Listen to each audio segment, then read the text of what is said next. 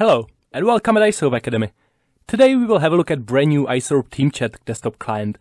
You may already know about this great feature of IceWarp Server 12, TeamChat. But did you know that IceWarp have also a desktop client for TeamChat, available for both Windows and Mac platform? So let's have a look at it. I have downloaded TeamChat Desktop from IceWarp.com website, and we will have to install it first. So let's start. Double click on it, run the installation, and continue to next. Read the license agreement and agree at the bottom. Select the destination folder and click next. And that's it. Just install it. Allow any changes during the installation. And we are done. So let's launch IceWarp TeamChat client.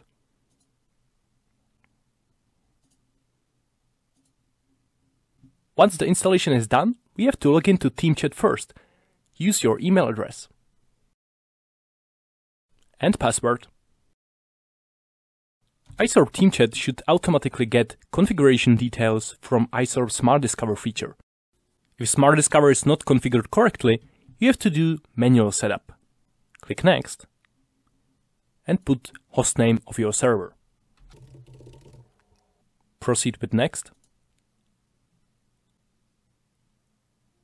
And now everything should be working correctly.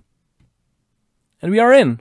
So IceWarp TeamChat Desktop is already configured and prepared for working. So let's have a look at it. In fact, all you know from TeamChat in web client is now accessible also on your desktop. Doesn't really matter whether you work on Windows or Mac platform, you can easily access your TeamChat, download files, get notifications, even in your OS, and use several accounts at once. Yes! In TeamChat Desktop you can define several accounts and use them pretty easily. Just go here to the TeamChat icon and add a new account. And of course, log in with your email address and password, and then you can pretty easily switch between several accounts on the left bar. But let's get back. And as I mentioned already, there are notifications even in the operating system. And right now, I just received notification that Casey have uploaded a new post. Once I will go to the recent, it should be probably in the management. Oh yeah, Casey have finally posted those Academy videos. Great. If I will go here to Files and download something, it will be automatically downloaded on the background. And where is it stored?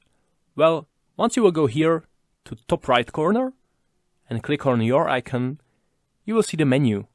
It's pretty the same in IceWarp File Sync, by the way. Have you already know about IceWarp File Sync? We have a separated video, so I highly suggest it watch it as well. So here, in Preferences, we can manage the notifications. Select the download folder, where all those downloaded files would be stored. The default one is downloads, of course. Whether TeamChat Desktop will run on startup? Yeah, I'd like to. And we can also switch to different language. Yeah, that's it. That's a TeamChat Desktop client. Don't forget to have a look at our TeamChat Basics video, and see you later. Bye. Okay, what else? Did you like this video? So leave us a thumbs up and subscribe so you won't miss any other. I also recommend you our next video, which is as well related to IceWarp.